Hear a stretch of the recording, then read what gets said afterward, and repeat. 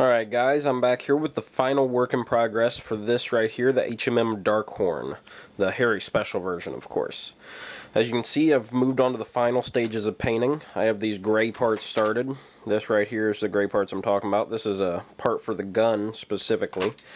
And you can see a whole lot more gray parts. This is the inner parts of the gun. I painted in gunmetal and detailed. I wish it would just focus and you could see what I painted it, but there we go. You can see I detailed that and some other parts like this one right here that attach to the tail. I really wasn't for sure about these when I first started it. I painted the gray and detailed it up and I thought it looked so bad. To be honest, the color was just not what I wanted. I wasn't happy with it, but I flat coated it, it dried, I looked at it this morning and I like it now, I'm not gonna lie. I think it has a pretty good kind of look to it. I'm quite ecstatic about that, though, honestly, because I really was expecting me to hate the color it turned out to be and want to just scrap all those gray parts and do them all again, so very excited about that. Getting those gray parts done, like down here, allowed me to assemble a little bit more of it. This is another part of its torso. As you can see, I added a few more parts, like the missile pods and stuff, onto the side. It is mainly this down here. Let's see, I was able to do a few more things. I was able to build most of this. This is its hind legs parts. And as you can see, that's only 3 parts right there. This part and this part are separate, but that main part right there is just a massive piece. I got all 4 legs done now. As you can see here, all 4 legs. And one last thing I was going to show you are these guns, which I finally accomplished. All done, 100% to my knowledge. Might need I don't think there's any caps that go on these, so I believe these are fully completed.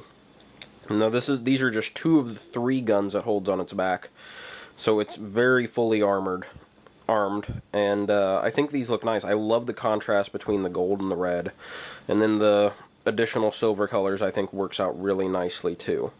You also have this ammo belt kind of thing leading up to this, which will clip onto the closer to the front of the Darkhorn, but I think it's really nice. I love these weapons. Very, very cool.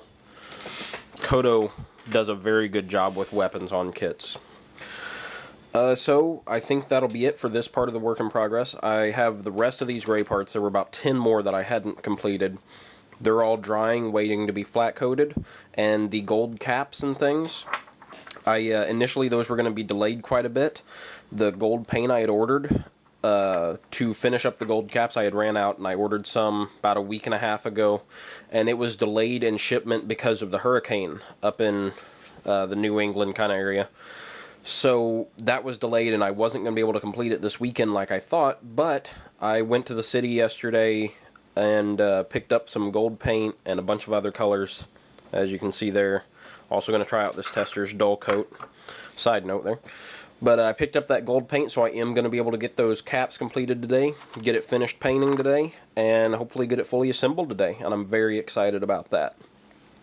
On another side note, just some of you might be interested, because this is a Zoids video, while I was up in the city I picked this up, the Liger Zero Schneider customized parts, the Japanese release. Since they never actually released a Schneider, to my knowledge, maybe they did, but just a Schneider model kit in Japan with the old Tommy models. This was a customized pack, kind of like Kotobukiya does now, where they just released the armor and you put it on your own Liger Zero. Now this is already completely built, but I picked it up for like $12, and these things go for about $80 to $90 online, the last I checked. So picked that up. I already have the Schneider in that motorized form, so I'm probably going to sell it. And they also had a Jaeger, which I was going to buy for the same price, 13 bucks, but it was missing one piece on the neck kind of area, unfortunately. So that was a little disappointing, but oh well. Anyway, after that side note kind of thing, I hope you guys like how this is going, and I hope you're looking forward to the completed video.